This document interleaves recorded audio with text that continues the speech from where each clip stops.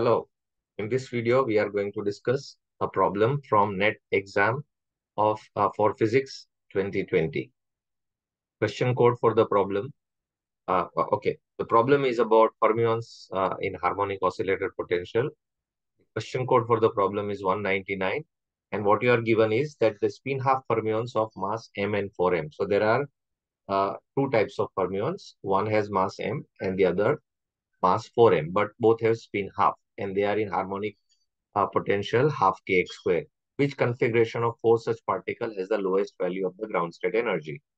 The option is all four particles of mass m in ground state, or all four particles of mass 4m in the ground state, or one particle of mass m and three particles of mass 4m in ground state, or two particles of mass m and two particles of mass 4m in the ground state.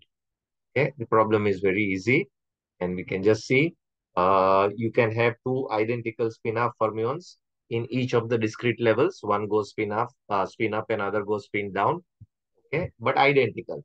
So I can put two fermions of mass m and two fermions of mass 4m in my ground state. That is very simple, and therefore our answer is option 4.